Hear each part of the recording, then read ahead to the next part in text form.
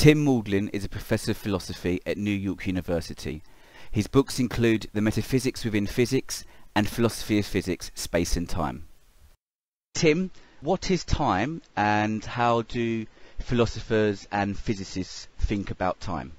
Well, I would say the question, what is time, is a bit funny because, of course, the easiest sorts of things where you can answer a question like that are things that are composite or made of other things, and you can, what is a table? Well, it has four legs and a top and so on. You can break it down in some way.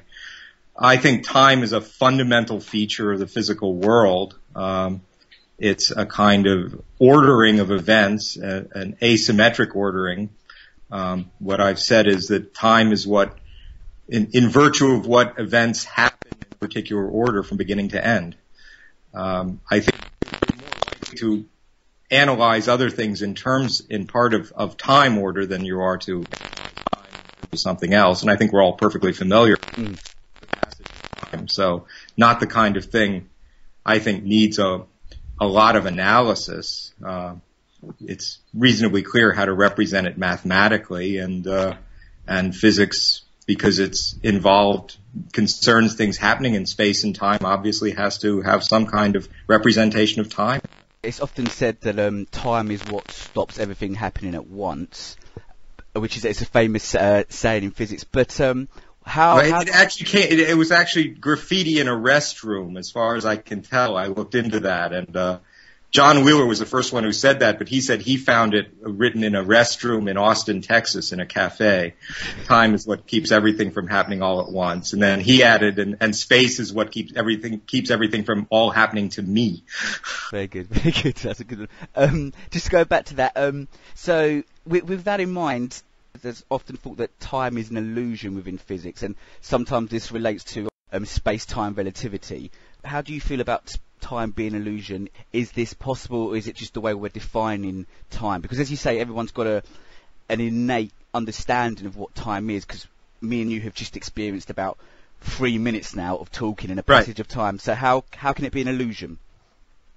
So I think there are a few things that get run together here, some of which you can make sense out of and some of which you can't. If you asked Newton what time was, Newton would have said, well, there are these moments or instants of time, and those are completely global. So you can ask what's happening at a certain moment anywhere in the universe. If I snap my fingers, I can ask, well, what was going on Alpha Centauri right then when I snapped my fingers? And that notion of there being some absolute simultaneity is simply rejected in relativity. So if we think that the theory of relativity is right about space-time structure, then you can say that particular idea of absolute simultaneity, I don't know if the right thing to say it's an illusion, it just doesn't exist physically. But I think that's not the essence of time. As I said, the essence of time is that it orders events, like the snapping of my fingers, and that ordering of particular events is there in relativity just as well.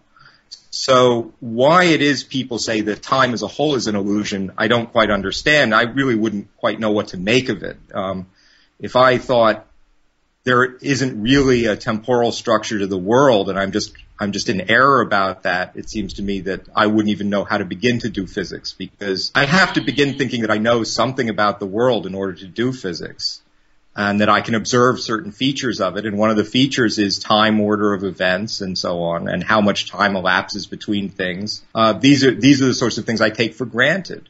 I'm not really sure it would make a lot of sense to say that physics could show us all of that was illusory. In terms of time being a fundamental ordering essence, this still applies, as you've just stated, but I just want to clear this up. This also applies to Einstein's space-time relativity, because essentially the issue is where space and time are relative to each other. The future could already be out there. Is this still possible under the ordering of time?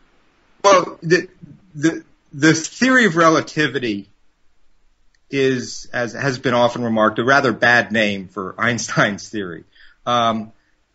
You'll often hear that in relativity, simultaneity, say, becomes relative to an observer or something like that. The right thing to say is there just is no such thing in the theory. The theory has a certain space-time structure. It posits that space-time has a certain kind of geometrical structure. That's there independent of observers. It's not relative to anything. And I would say that space-time structure has a time structure in it. The time structure is given only for certain events. There are some events that have no temporal relation between them. Neither happens before or after the other. But for the ones that are temporally ordered, they're ordered in a certain way. And for things like people and clocks and particles that travel along trajectories through space-time, those trajectories have a certain definite length, which you measure in seconds. So the basic geometry of space-time, according to relativity, is actually time structure. The basic geometry of it is given in terms of the structure of time. Okay, so it's still feasible to say that we have an ordering time structure, even though the future may be out there right now. Well, out there right now is an odd thing to say, especially the right now part. There is the philosophers sometimes say there's a philosophical sense of is, or a timeless sense of is, which you could translate into is, was, or will be. And if I use that, then I'll say, of course, there is a particular unique past.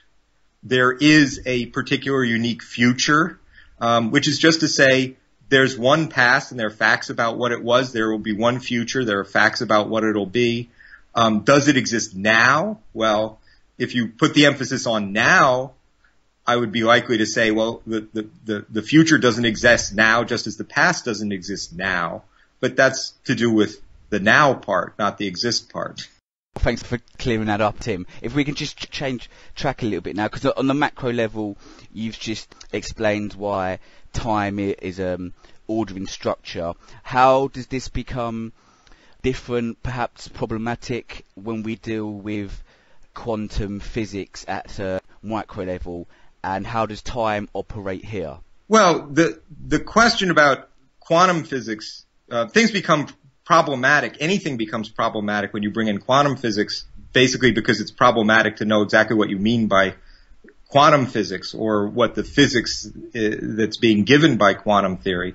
There's a kind of quantum formalism, and there's no general agreement about how to understand it in terms of a clear physical theory.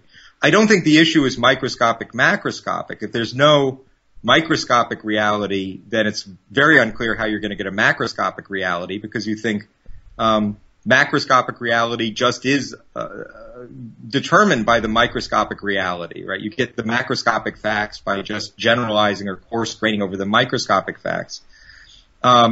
So in order to formulate quantum theory, you need a space-time structure. Nobody has an idea how to do it without a space-time structure. And if you want to formulate it clearly and precisely and exactly, that space-time structure should be defined at all scales, including the microscopic scale.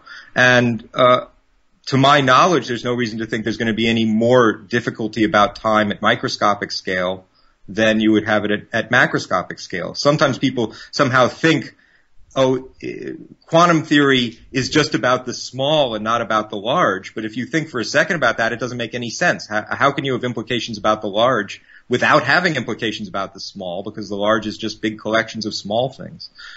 You can't obviously have a macro large structure without the micro small structure. But from my understanding of quantum physics, which is rather limited, isn't time essentially different there in terms of a particle being in two places at the same time? Also, quantum gravity seems to operate much differently at these very small micro levels, and isn't generally this kind of mismatch between the large and the small in physics that people are trying to unify with a theory? And if that is the case, then surely that has implications for how we think of symmetry and time at the smallest levels. Okay, so you mentioned two things there that you want to separate because they're entirely different issues. Whether a particle, or in what sense a particle can be in two places at the same time, depends on having a very clear understanding of quantum theory at all. And different accounts of it, or really what are different theories that are ways of understanding the quantum formalism, can give you different answers to that question. In some it'll be true in some sense that a particle can have no definite particular location at a time. In other understandings of the theory, a particle always does have a definite location. That's just issues about quantum theory on its own. How do you understand it? Then there's a different question, which is how do you reconcile quantum theory with relativity, and especially the general theory of relativity, which is our theory of gravity? Now, it's often said that quantum theory is about the small and general relativity is about the large, but that also, I think, makes no sense. Each theory ought to be about things at all scales. There is gravity at small scales.